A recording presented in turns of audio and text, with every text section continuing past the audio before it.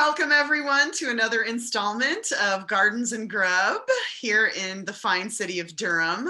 I'm Sherilyn Berry, your extension agent in Durham County, Family Consumer Sciences, and we talk all about seed to table food.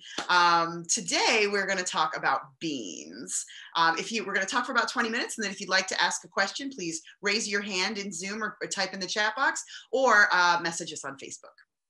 So why don't we get started with beans in general? I have got a whole bunch of beans to look at, and they're from different species. A lot of these you've had before, some of them maybe you haven't seen before, but they're all delicious and they're all good for you. So beans are one of the oldest cultivated crops in the world. In ancient Egypt, you would find beans actually put into tombs and burial grounds. They're a great source of protein because, previously the last couple of weeks we've talked about other legumes, first peas, then peanuts, and now we're talking about beans. They're rich in protein because this is where we get our nitrogen groups. And that's because of the rhizobia, these little bacteria that live in the roots of bean plants or legumes in general, and they trap atmospheric nitrogen because there's nitrogen, about 15% of what we breathe in is nitrogen gas. And these rhizobia trap it and feed it to the plant because the plant needs nitrogen in order to make green leaves. It's a big source it's a nutrient that's necessary for all plants to survive. It's also necessary for us to survive. So the reason that beans are rich in protein is because those rhizobia trap the atmosphere and nitrogen, feed it to the plant, and the plant in turn feeds starch and sugars to the rhizobia. So it's a symbiotic relationship, an interdependent relationship.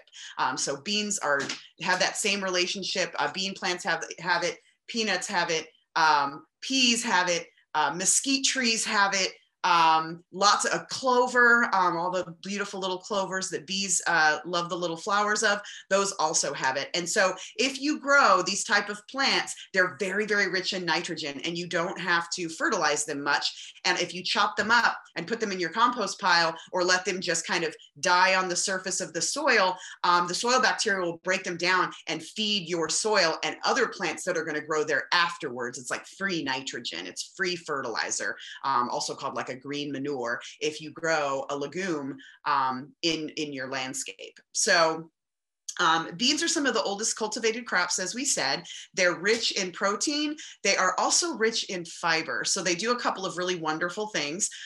They reduce our blood cholesterol because when we eat really high fiber things, it keeps us regular. But it also, when you have fiber in your digestive tract, you have blood flowing right next to your digestive tract, and it is releasing toxins and releasing all sorts of waste products from your biochemical processes, and it's also pulling in nutrients. So there's this exchange that happens with your circulatory system all around your intestines.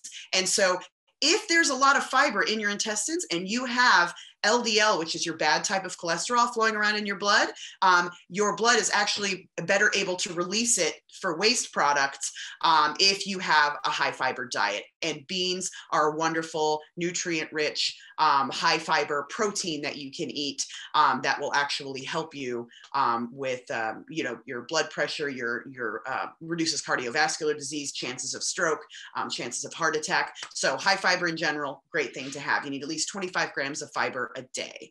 So 25 to 28.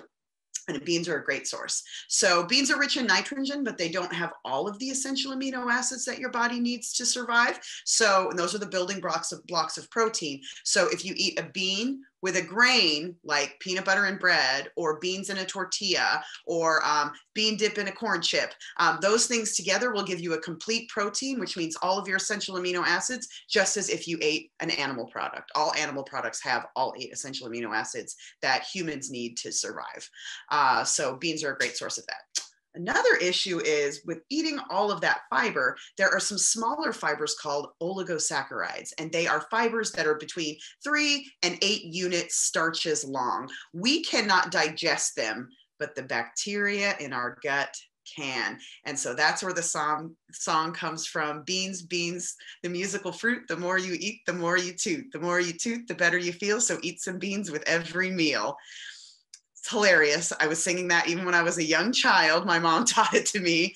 But you don't actually need to toot when you eat beans. There's a few different ways to handle it. One, you can eat beans more frequently.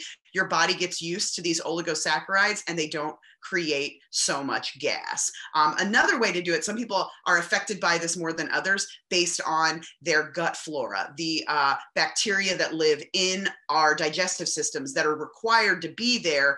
The better family that you have down there, the healthier you will be. So when you eat beans, it actually feeds them, which is a good thing. But some of the byproducts of them consuming the fibers from beans are carbon dioxide and methane. So in order to reduce those, what you can do is get a product called Beano. That's the brand name product, but right next to it on the shelf at the pharmacy, it's over the counter. You can just get it, it's right there in the sort of digestive aids by your like laxatives and, all kinds of stomach stuff. Right next to it will be the store brand, and it's exactly the same. And what Beano is it contains vegetable enzymes. So if you're about to eat beans, or sometimes people will eat bell peppers or onions and it gives them a lot of gas or flatulence, you can prevent that by eating these vegetable enzymes with your first bite. So when you take your first bite of beans, you pop one of these Beano vegetable enzyme pills, you chew it up with your first bite of food, and that goes down in your digestive tract and gives you the enzyme to break apart those oligosaccharides, so that when they get down to those happy little gut flora, those chains are already broken apart, so your gut flora will not create the carbon dioxide and methane that they normally would if you did not have those vegetable enzymes with your first bite. Now, if you've already eaten beans and you're currently experiencing gas, there are other products that you would take, like Gas X, or there's a bunch of them out there, and that's just a brand name, but there's different kinds of products that you can take once you have gas. Beano won't help you at that point. It's really kind of a preventative rather than an intervention at that point. So just know that those products are on the market. If you usually don't eat beans because you don't want to be embarrassing, just put one of those little things in your purse wherever you go, and or if you know you're going to go out and have a certain kind of food, a cuisine somewhere that you know is probably going to have beans in it, or you're going over to someone's house and you don't know what they're going to serve you and you don't want to be embarrassing, put some of that in your pocket and you will be fine. Also, it's harmless. You can just eat it, and it's, all it does is break apart those oligosaccharides in any of the foods that you eat. So just so you know, and you have that in your toolbox for the future. Okay, let's talk a little bit about beans toxicity. So a lot of people don't know this, but if you don't cook beans completely, they can actually be toxic to you.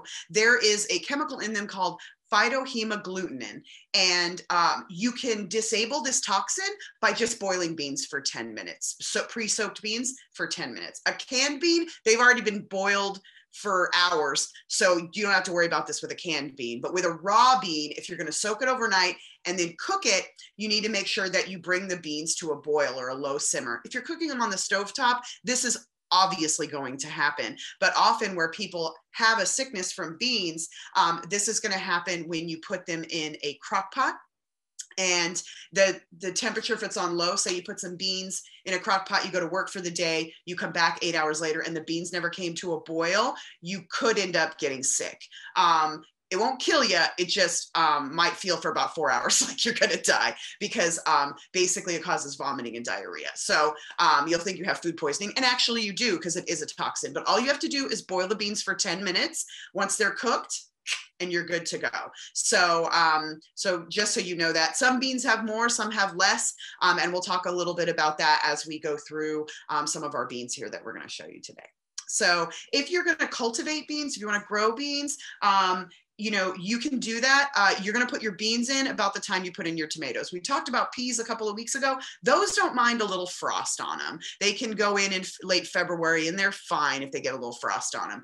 Bean plants are not frost tolerant at all. They like it warm. They like warm soil temperatures of like 65 degrees or above. So about the time that you're going to put your tomatoes and peppers in, go ahead and throw your beans in, and they'll be happy as a clam. So bush beans are a modern variety, but most beans used to grow on poles. So when you buy bean seeds to grow, it will tell you pole bean or bush bean. A bush bean is a little tiny plant about this big, and most of the beans come ripe at the same time. And that's kind of nice. You know, you can plant every couple of weeks, you can plant beans, and then you can just harvest from 2 or 3 bushes at a time to feed your family. A pole bean grows tall, tall, tall, tall. It needs a trellis, and the beans start to ripen at the bottom first, and they ripen all the way to the top. You do get more beans off of a pole plant than you do a bush plant. However, you know, sometimes it's not always convenient. You may not have a trellis, and you just want to throw a few beans in. You know, if you've got a really tall, beautiful pepper plant, and you just have a little bit of space here and there, you can tuck little bean plants around, and they grow really easily. You don't need to stake them, and they only need to be 4 inches apart. So you can really get a lot of food out of like if you put them in a 4-inch grid, you get a lot of food out of a small space. So just something to keep in mind. One of my favorite things, because I grew up in the Southwest, and the common bean group actually originated in Mesoamerica, which is like Mexico and Central America. Aztecs, Mayans, things like that. And Incas, those communities, civilizations, they grew a lot of beans. They cultivated beans. And they used a format called the 3 Sisters. And I just love this. It's a beautiful way to grow. You grow a little block of corn, and then that's the pole for the pole beans. And then you put beans at the base of the corn, and the corn will, the beans will grow up the corn pole. And then you also put in squash at the bottom, and the squash will grow across the bottom around the corn and the bean plants, and it shades out any weeds. So it's a great way for to use one spot and get a lot of food out of one spot. Also, corn is a very hungry plant. It needs a lot of nitrogen, and you've got rhizobia feeding bean plants right there at the base of the corn. So it's just a great symbiotic way for plants to grow together. In a small space. You don't need separate fields for it. You can grow them all in one spot. So let's get into a few different kinds of beans.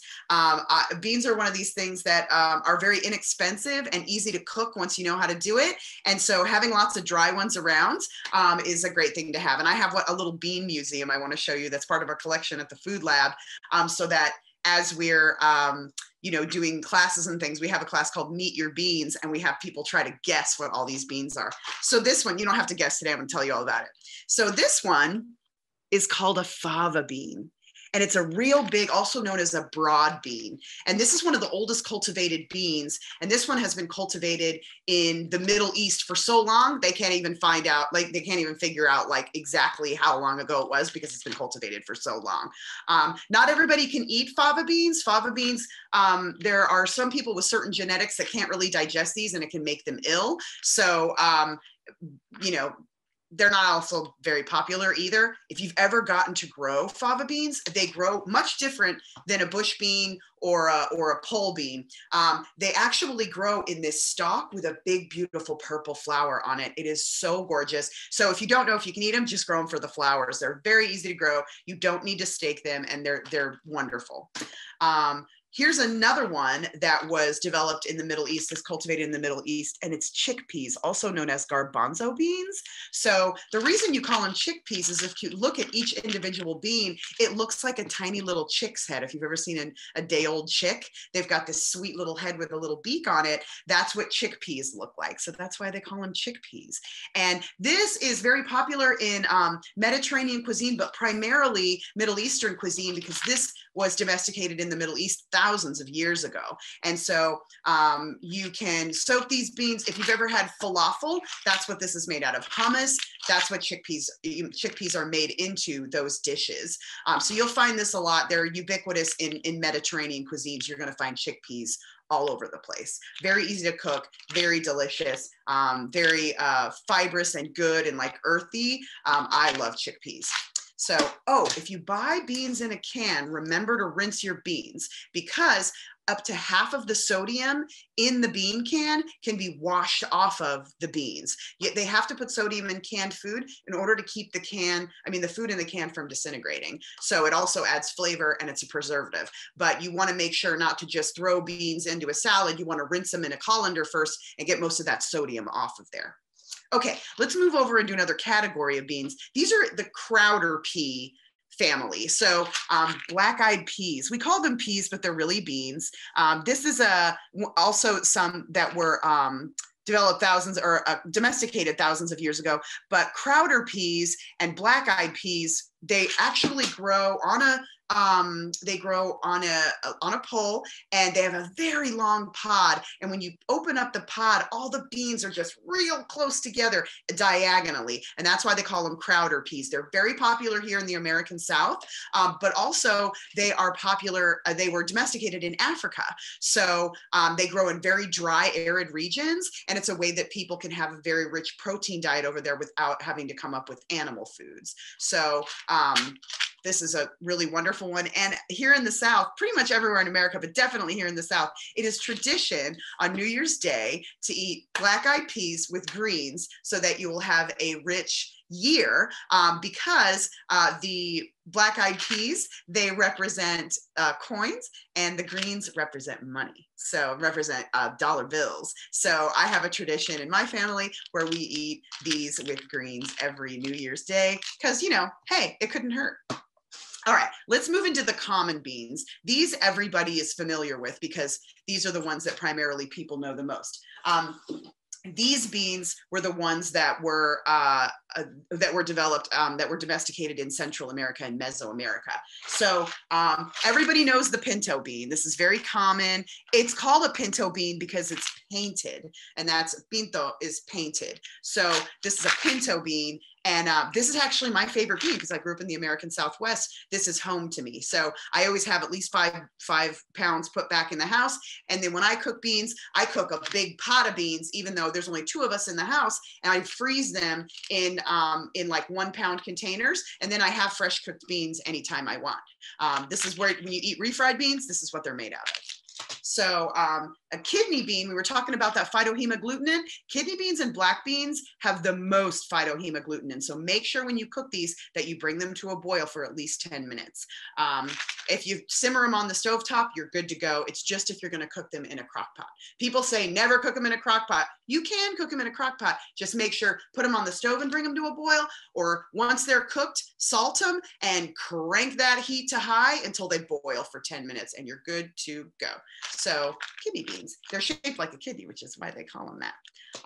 Spanish pink beans are just another variety, a smaller variety of kidney beans. And all of the colors that we're looking at here, all the colors are phytochemicals, and they're actually very powerful antioxidants that we consume that actually fight the signs of aging and repair a lot of body processes. You know, your body, just for entropy, like breathing, actually causes reactive oxygen species to, you know, oxidants to bounce around in your body and wreak havoc. So living causes you to age. So anti-aging things, you don't need to spend a lot of money on them. You can eat fruits and vegetables with lots of different colors, and there are lots of antioxidants in the colors of fruits and vegetables. So another one that I love is, this is a kind of pinto bean. It's called a yellow eye bean. They're so beautiful to look at, but when you cook them, this color doesn't stay. I really wish it did. It would be really wonderful if it did. But just like a pinto bean is kind of a plain brown, it's beautiful to serve, and then the colors kind of mix together. Same with these, but aren't they gorgeous? It's a common bean.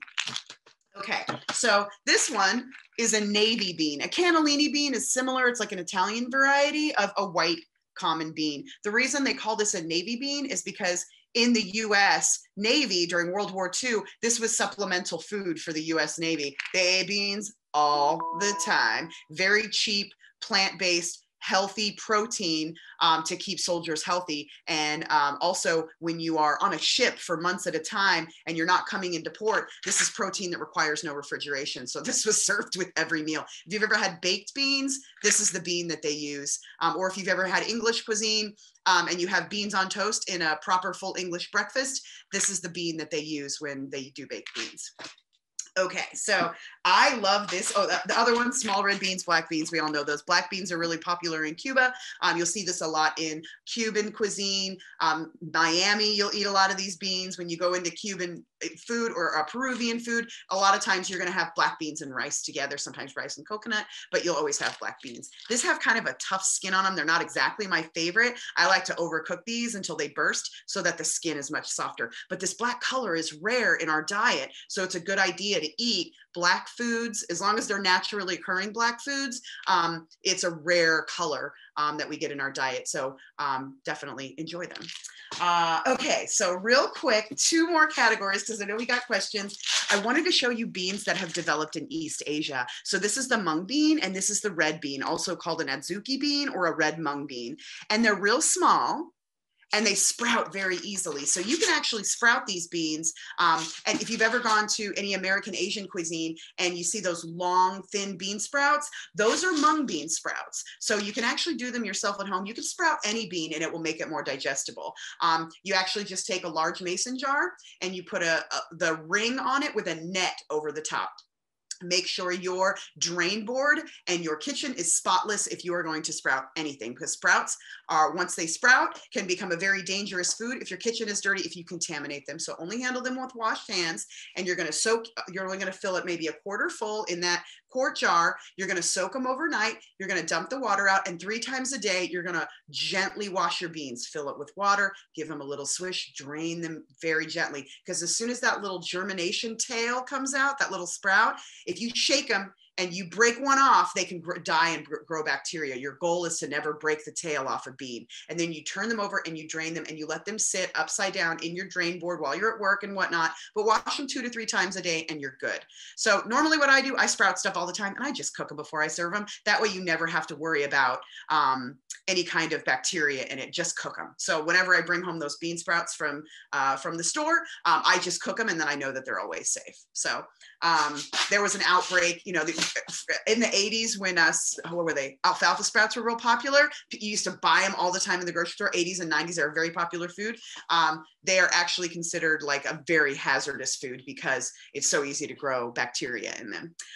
So lentils, the last category, these are very popular throughout the world, but these are some of the easiest things and the most delicious things to sprout. They take about 3 days to sprout, or 3 days until they're done. You soak them, you rinse them for a couple of days, and then if you put a little oil in a pan and you toast these, like just fry them real quick, they're so nutty and delicious. Oh, they're wonderful on salads. They're wonderful just by themselves. I really enjoy them. I wanted to show you these. These are black beluga lentils. They're expensive, but they're fun. You know, these are like $1 a pound, these green lentils. You can also get French green lentils that are really beautiful as well. They're kind of a darker, kind of like almost aqua green. These are a black beluga lentil and they're easy to sprout. And I just think they call them beluga because it looks like beluga caviar. So they can charge $10 a pound for them. Sometimes I'll buy them and eat them, but I always have these lentils on hand. These are great because you don't have to think ahead. If you come home and you're like, oh man, I don't have any proteins in the fridge for the kids, these take 25 minutes to cook, maybe 30 minutes. You don't have to pre-soak them and cook them for 2 hours. You just, you know, fry an onion in a pan, throw some of these in and fry these up with them, put a little garlic, whatever spices or fresh herbs that you want, and put 3 times the water as the amount of lentils, cover it, reduce the heat to a simmer, 25, 30 minutes, you got lentils on the table. So, okay, well, why don't we go ahead and turn it over for questions, because I could talk about beans all day. So please ask me questions about beans or any other thing that comes to mind about food. All right, we have a lot of questions today. So first one, can you grow pole beans to go downward instead of upward so that I guess they're hanging? Okay, so you could try, but here's the thing. All plants want to grow upwards. So you know that like topsy-turvy tomato thing as seen on TV, and it shows this beautiful, perfectly hanging tomato plant, that is staged. A tomato plant will grow out of that and it will start to try to grow upwards. It will maybe break off because it has too much fruit, but all plants, when they come, if you try to hang them upside down, they want to grow upwards. In fact, and this is great, I remember this because I learned it when I was in like a sophomore in high school, because my dad sent me to Women in Science and Engineering, and I hung out with a horticultural research scientist all day, this woman, and she brought me to the lab, and they were messing with the genetics of plants to try to get them to grow straight out of the wall instead of growing up. And she taught me all about that in plants. So you could try, but they're just going to try to grow upward. All right, foiled again. Thank you. All right, we have, what was the navy bean called before the Navy began using it so much? Probably just a common white bean, white beans probably. Cannellini beans are very similar. They're considered a different bean. They're the same species, but a different bean. I don't know, but I'm sure it was some common white bean. I mean, they call this one the mortgage lifter, and it's just like a lima bean, but they call it a mortgage lifter because anything that, if you see a tomato or a bean or anything called a mortgage lifter, it means that the farmer had a mortgage on his land and grew that crop, and it was so productive, and they had a bumper crop that they were actually able to pay off their mortgage. So mortgage lifting beans. Didn't have time. Very cool. Very cool. Okay, I've got another one. The sprouts I see for sale in the grocery store always look bleak. What is the shelf life of sprouts when you do it yourself at home?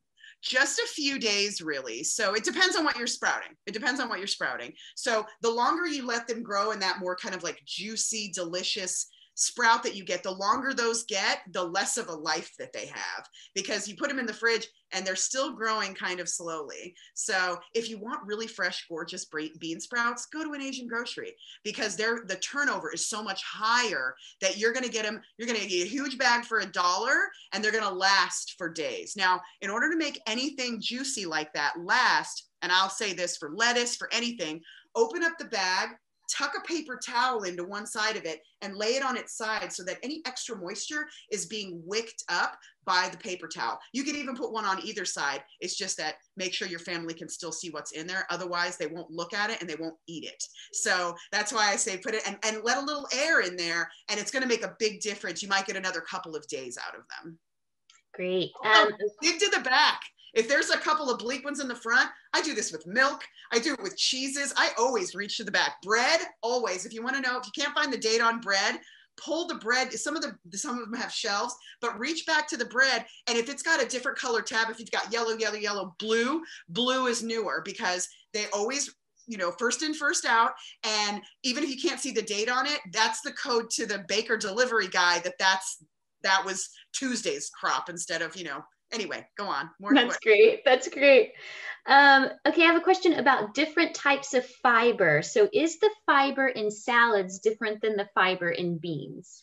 No. So, well, yes. Okay. It's complicated and we could talk for hours about fiber. All right. So there's soluble fibers and insoluble fibers. Insoluble fibers are the ones, they all feed your gut flora, and you want to do that. You want to feed those good bacteria. But the soluble fibers are the ones that are gooey, like when you break open an aloe vera or you break open an okra, those real gooey ones, your gut flora loves those. And those are more like it's hard to describe it, like almost like the blood of plants in a way. They do a lot of biological processes and increase the turgor of a plant, the water absorptive ability of a plant. But the indigestible fibers are the structural fibers of a plant, the ones, the ribs on a really good example is when you peel that string off of a celery. That is an insoluble fiber. So all plants have that. Some of them have more than others in one category or another, but they all have both, and they're all good for you. Okay, I have a topical question. What should we do about the freeze warning in some areas tonight? Some of you put your tomatoes in too early. I told you, April 15th is too early, first weekend in May. You gotta go out there and cover everything. Just assume it needs to be covered. If it wasn't growing over the winter or you couldn't put it in February, if you put anything that makes a fruit, a tomato, an eggplant, a pepper, a bean, any of that, if any of that's in the ground right now, go outside and say, sorry little plants, I love you. Nighty night. And you go ahead and cover them. So it's not going to rain. It's just going to be a snap of cold. It'll be fine. It's going to cool down your soil temperatures, and that makes the plants sad. So just go ahead and cover them up. Let it be sunny. And then as the sun starts to go down, cover them up, and then you'll be fine. You'll be fine. But it just slows their growth and they're not happy. But they'll rebound once we have a few warm days. You'll be all right. That's great. Well, I think we are out. I think we could have a time for one more question if someone wanted to raise their hand and unmute themselves. Any brave souls? One of these days, Sherilyn, one of these days. All right, well, I guess we are out of questions and out of time. We are at 1:30. So thank you. This has been awesome.